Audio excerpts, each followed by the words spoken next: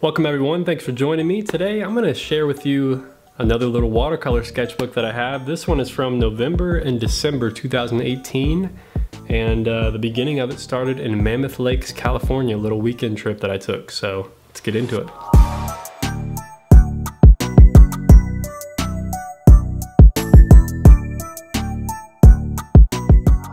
Alright, so the first painting sketch we have here is some aspen trees starting to turn yellow. I was so excited to do these finally paint some autumn leaves, and I think it came out okay. You know, this sketchbook is a little different from other ones that I've used in the past. This one is Fabriano paper, and normally I'm used to using Arches paper. And to me, I didn't realize it until a few sketches into the sketchbook how differently the paper really reacts. And that was something I struggled with a lot in this sketchbook, and I didn't realize that it was the paper. So this is a horseshoe lake. So the lake is right down here at the bottom. Mammoth Lakes is about 9,000 to 10,000 feet in elevation in the mountains. So very beautiful, but this was at the end of the day. All of this is in shadow, and then there's light back here on this mountain in the distance. Very chaotic scene. It was very, very challenging, and the weather was very cool, very cold, about 50 degrees. So yeah, just overall very challenging for watercolor. And this is a ginkgo tree, this yellow. So there's aspen trees and then there's ginkgo trees, and both get beautifully yellow in the autumn, in the fall. So glad I was able to capture this one. As you can see here, still struggling. If you've seen my other sketchbook tours, definitely check those out. You can see how much this is a struggle for me. But you know, I did get some nice values here. I was starting to get a little bit better, understanding the paper a bit. Actually, I think I just got lucky. And this is the last one at Mammoth Lakes. This is the Minaret Vista. So this is some mountains off in the distance. There's a whole long line of these mountains, and this is just a small little section that I focused on. And just trying to capture that light effect and shadow here. Very cool shadows, and came out okay, I guess. Not my greatest work. And now I'm back in Davis, California, where I live. And these are some morning glories at noon. It's about noon in the day, very bright. And I think I captured that here with just how bright, you know, the light is shining on these morning glories, and how dark these shadows are. That greenery again, trying to capture those leaves and stuff, that's always a challenge, big challenge for me. But I'm happy with the coloring of the morning glories here. You know, a little, yeah, this one's a little blah, you know, a little blah here, but that one's pretty decent. And I like some of the vines and stuff I have going on here. So overall, I'm pretty happy with this one. I thought I was starting to redeem the sketchbook a bit with that one. And then I painted this one right after that last one. And I was kind of bummed out. But so the first one I painted morning glories in light, and then I decided, well, I'm going to paint some in shadow now, just to have a difference, you know, just to have, you know, that contrast. And I started experimenting with seeing how opaque and how dark I could get. So a lot of these like dark shapes, I was trying to really bring out the leaf shapes here for the greens and stuff. So this was mainly, once I realized the sketch was going to be a failure, and actually the colors are very close to what reality was. But once I realized the sketch was kind of a failure, I wasn't really happy with it.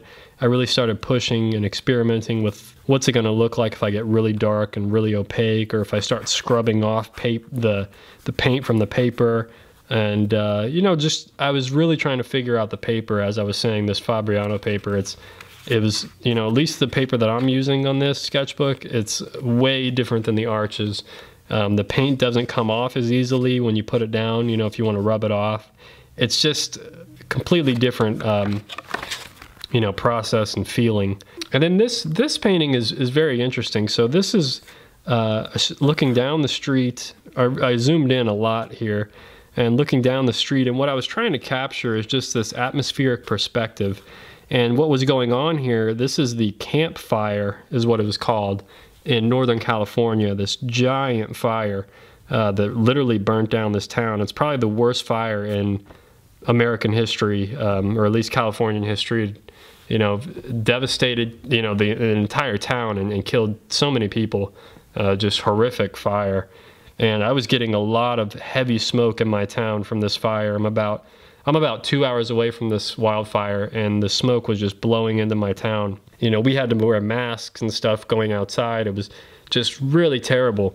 So I wanted to, of course, I went outside and painted, and I wanted to capture this atmosphere. You know, what's going on here, and just kind of have like a snapshot, like a memory of that. Rather than doing photography, I'm painting it. So this one again is the same day as that last one, and this is just capturing this atmosphere back here, this smoky, cool looking atmosphere with these warm light. It was almost like an overcast day, but it was still, the sun was still able to shine through, and it was this very, very warm orange light. This is like the first sketch in the whole sketchbook that I was actually happy with. And you know, it only took half the sketchbook to really get that, which is pretty crazy. And one last sketch here, I believe this is the last one for the campfire, when the smoke was very, very heavy in my town. And I decided to paint a sunset, and I thought the sunset was going to get really like this blood red, and it never ended up doing that.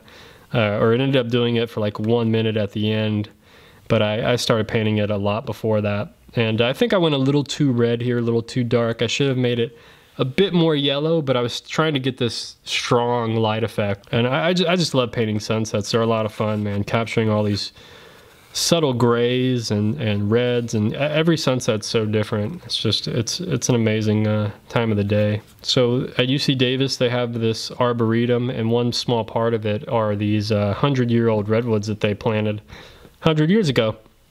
So they're kind of small, they're not very big, but I decided to capture that, and you can see very chaotic here, but that's kind of my focal point here, the light on this tree.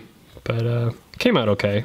I'm okay with that one. So once again, I think this is from the campfire again, or another fire in Northern California around the same time. And I was just trying to, this one was just focusing on layers of atmosphere.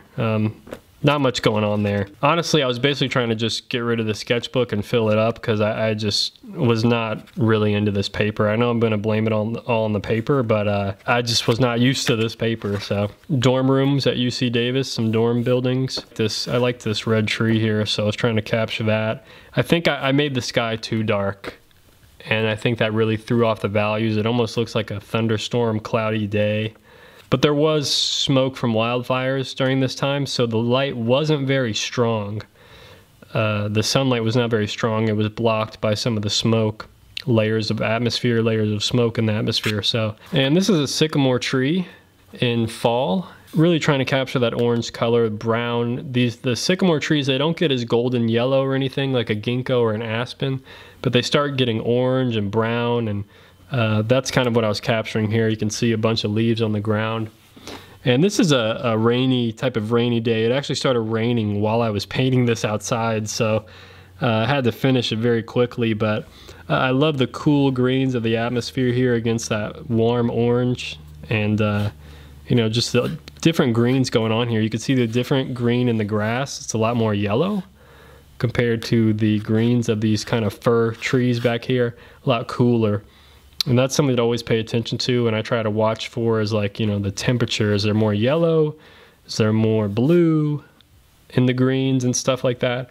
And I try to do that with every color. You know, is this a red orange? Is it a yellow orange? You know, what kind of lean does each color have? And this is a ginkgo tree, small little ginkgo tree, and it's actually right next to that previous sycamore tree. And I painted this one evening. I think I might have went a little too purple here on this trail. I don't know. I'm not a fan of this painting. I think a lot of the greens are pretty flat here. Yeah, not my best work. And this is the last sketch. This is a ginkgo tree at the UC Davis Arboretum, and a really beautiful tree. I captured that, and I was happy with how it came out, and I was glad that it was the last page of the sketchbook. And now I'm only using, went back to the Arches paper, and I think that's what I'm going to stick with. So sometimes you have to just learn and try new things. And this was something new that I tried, this Fabriano paper, and I realized that I didn't like it. But I'm happy with how the sketchbook came out overall. You know, I think it's a good amount of work, pretty decent. But you know, you win some, you lose some, and that's how it goes. So thank you guys for watching. Hope you enjoyed this little sketchbook tour. Be sure to check out my other ones as well, and keep on painting and drawing. Don't get discouraged. Peace.